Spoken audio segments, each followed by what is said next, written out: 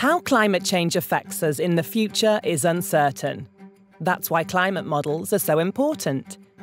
They help us foresee the challenges we may face, so we can take action today.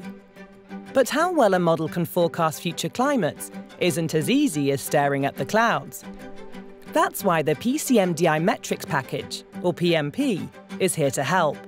Climate models are always evolving, continually changing with new scientific knowledge, more observations, and increasing computer powers.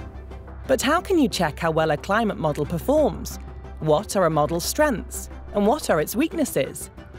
That's where PMP comes in. PMP is a Python software that provides an interactive quick-look comparison of different Earth systems models and comparisons with available real-world observations. This reveals the strengths and weaknesses of each model. It's also open source. Any scientist from around the world can access PMP.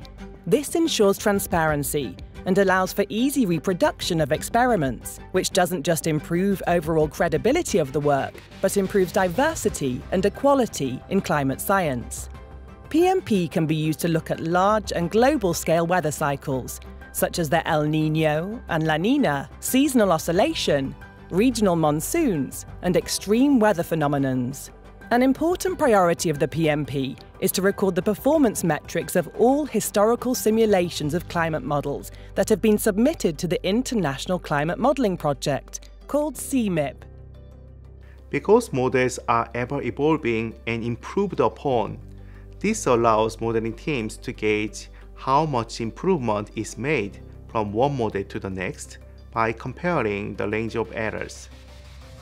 Scientists consider the state-of-the-art climate models are reliable in capturing global-scale climate change signals, while there is room to improve for detailed regional influences. To make the right decisions today for the challenges we face in the future, we need to make sure climate models are performing at the highest standard. Find out more at pcmdi.llnl.gov.